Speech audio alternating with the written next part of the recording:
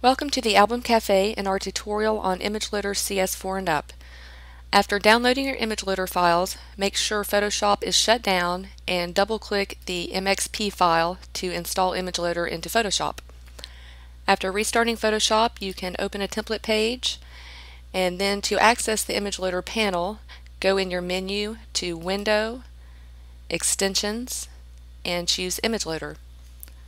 This will open your Image Loader panel, and I'm just going to slide this over. I like to dock my Image Loader panel on top of my Layers palette.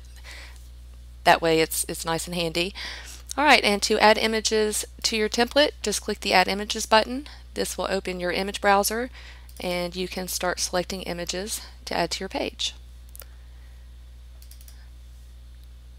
Press Enter or Return to continue. Now once the photo appears on the page, you can resize it, reposition it.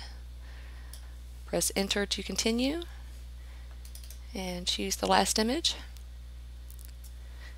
Now once you add all your images, if you decide you'd like to switch one out, let's say we're going to switch out this image, you can just select the image in the Layers palette and choose the Replace Image button, and then you can choose a new image for that spot. Alright, let's clear this out and start over. If you want to add your images in a specific order, you can now do that with Image Loader. Let's say we want to add an image to the number 4 spot. You can just select the number 4 layer in the Layers palette and click the Add Single Image button and choose an image for that spot.